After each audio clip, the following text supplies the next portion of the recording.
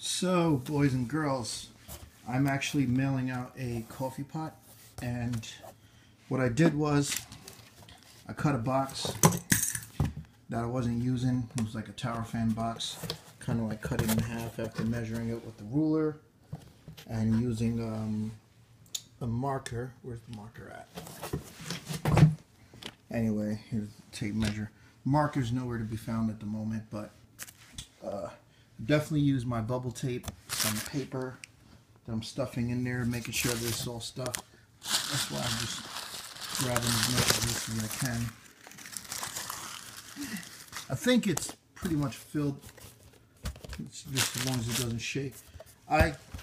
What I did was I cut kind of like the edges. You see here, I put some marks here.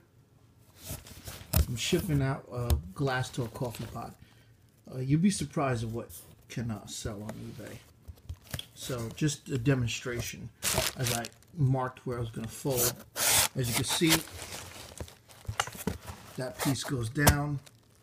I'm going to do some more cutting on this, and then I'm going to make a complete box. But once the box is done, I'm actually going to use some brown paper, and I'm going to make a second video to show you what happened here. This is a great way to ship out some items, priority mail. This is very creative, and you know, you got to do some cutting, some measuring. You see, if you look at the line there, you can see I drew a line. I put the ruler there, and if I bring the flap up, you can see it's not perfect, but your purchaser is not going to be looking for too much perfection, just as long as you were considerate enough to make sure that it wasn't damaged and stuff like that, so you should be fine. Now, we're going to be done with this video. As you can see here, the height's not too bad. Let's see what the height is. Actually, let's play around with it. Around 8 inches. So, that's not so bad. Anyway, usually I use the measuring tape, but it's kind of small, so the ruler works out pretty fine.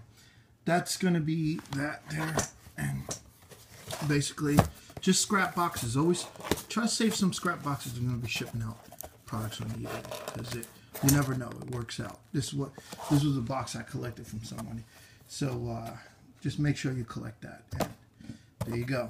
Anyway, subscribe and like and share if this helped you out, and make sure that you stay tuned for some of my other videos. I'm going to be showing you how to do some resale. Alright? See ya.